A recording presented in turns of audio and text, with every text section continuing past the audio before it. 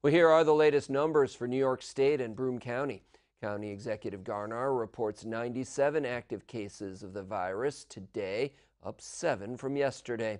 8 residents are currently hospitalized, while 292 have recovered.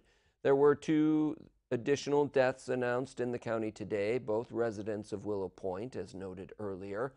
That brings the county total to 30.